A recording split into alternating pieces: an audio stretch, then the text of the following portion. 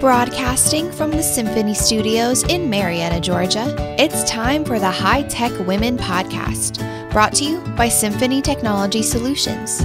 Listen in as we speak with and learn from inspiring women who have stepped up and stepped into careers in technology and construction. Now, here are your hosts. Hey everyone, and welcome to the 5th episode of the High Tech Women Podcast, brought to you by Symphony Technology Solutions. I'm your host today, Katie Galley, and I'm joined in the Symphony studio by a guest, an incredible guest we've had on a couple times now through thought leadership and for just different reasons through Gilbane. We have Grace Kennedy, VDC engineer. How you doing, Grace? Hey, Katie, I'm good. Glad to be here. Thank you so much for stopping by. Super excited to dive in specifically with you. We know we did the VDC panel a couple weeks back, but really this will be a deep dive into you, your professional journey. So thanks for stopping by. Awesome. Thanks for having me. Of course. So Grace, can you walk us just through your professional journey to date and then how specifically you got your start in the construction and tech industry? Yeah, of course. So during my final year in University of Kansas's 5-year Master of Architecture program, I participated in a year-long design build studio called Studio 804. I've mentioned it with you a couple times before, but in this studio, just for a recap, 14 graduate architecture students and myself designed and built 2 houses in our college town, Lawrence, Kansas. And in this studio, we were involved in every single step of the process.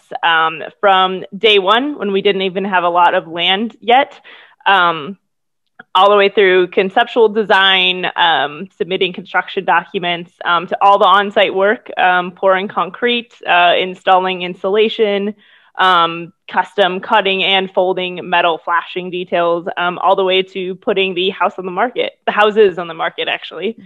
And it was during this design build studio that I found my passion for minimizing on-site issues.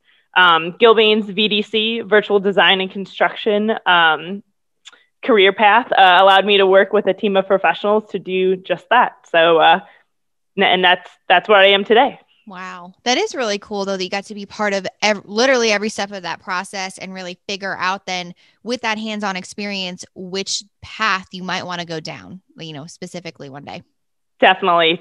And, I spent the previous 4 years of the architecture program at Kansas working inside in a studio, first hand drafting things just so we would understand, the initial way that architects used to hand draft things. And then we transitioned over to digital. So that's where I was creating my projects. But it was that last year where I actually got the hands-on work. And I was out in the elements all year round, in the freezing snow cold, as well as the rain. And oh my gosh, just, it was fantastic experience, and that's where I found my niche. Love it. So really diving in and honing in on the thing that you loved most about, through that architecture program, and now leading into what you do today with Gilbane as a VDC engineer. Can you speak to, Grace, what aspect specifically of that position that you love most? Of course, you dove in and went all in with, that problem solving component, but what aspects specifically of your role do you enjoy most? Yeah, good question, because there are a lot. But as a Gilbane VDC engineer, I'm thrilled that this position constantly challenges me. With the support of my team, I can minimize issues in-house before they might become an issue on site. So that constant daily challenge, love it. I'm never bored. Yeah.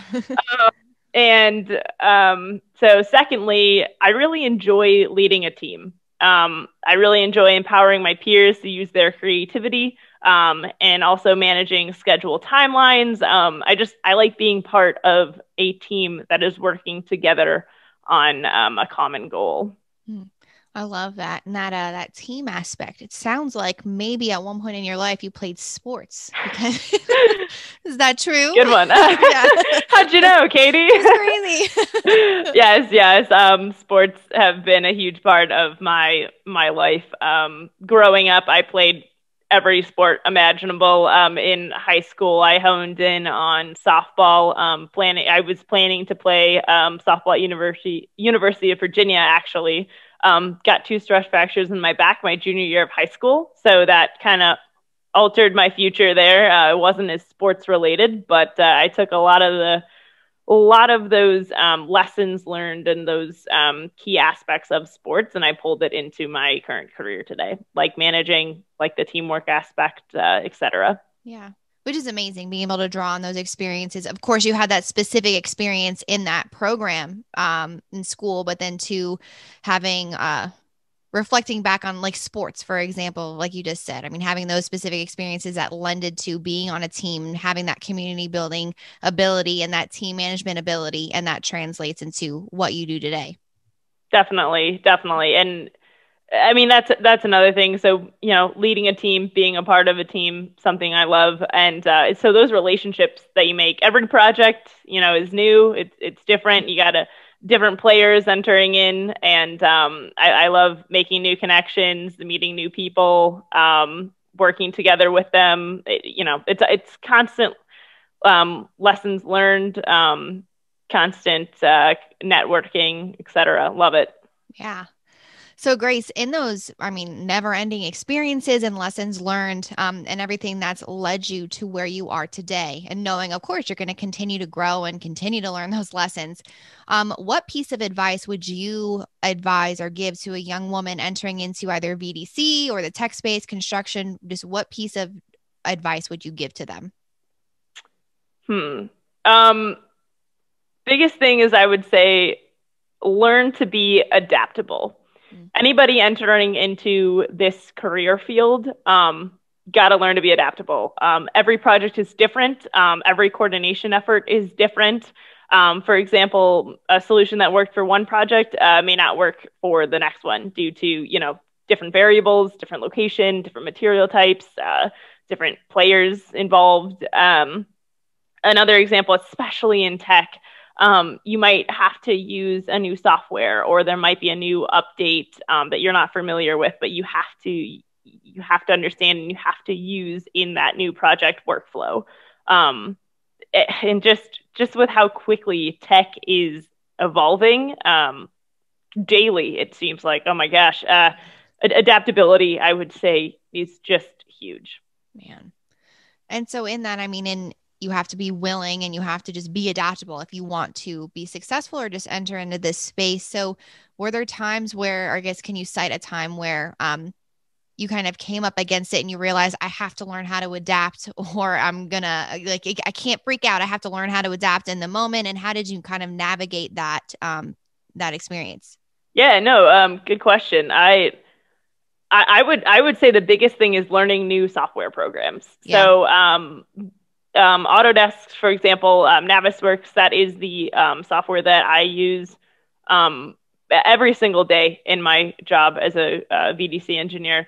And that software, it houses the project models from architects, engineers, trade contractor models, etc. And we're able to use that model that is the digital twin of the project, and manipulate it, run clash detections, etc.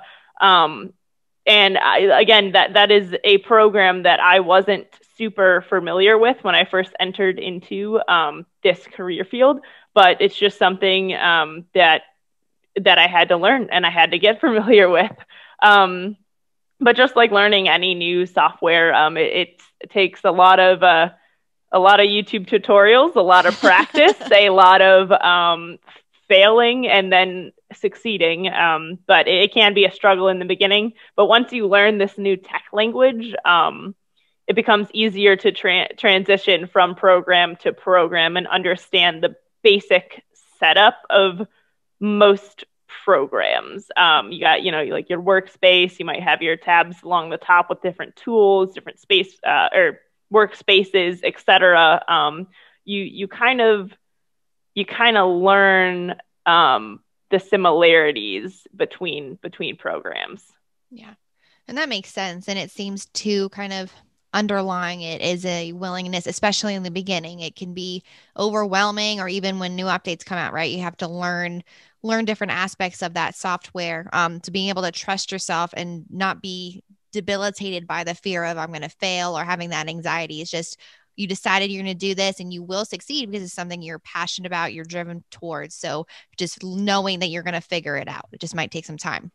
Yeah, and knowing which tools the project requires, that's important as well.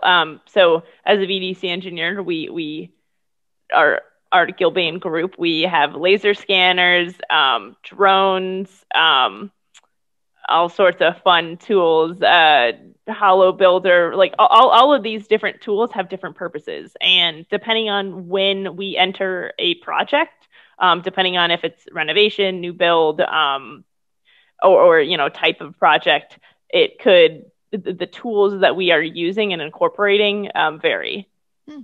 Yeah. And that makes sense. So then being familiar enough or learning along the way, and I guess figuring out which tool is going to be associated best with which project. Mm-hmm. Yeah, yep. Makes sense. Yeah. Well, Grace, as always, this has been such a pleasure. So thank you for taking the time. If someone wanted to learn more about you and Gilbane, where might they do that? Cool. Well, thanks, Katie, first off. And Grace Kennedy on LinkedIn. Just research me. You're more than welcome to connect with me, send me a message. And then an email. My Gilbane email is gkennedy1@gilbaneco.com. Thank you all for tuning in. We hope you enjoyed this episode. To learn more about Symphony, you can follow us on LinkedIn, Facebook, and YouTube at Symphony Technology Solutions, and on Instagram at Symphony Tech Solutions. Never forget that wherever your pursuits take you, cling to the truth that you are absolutely made for a time such as this. See you on our next episode.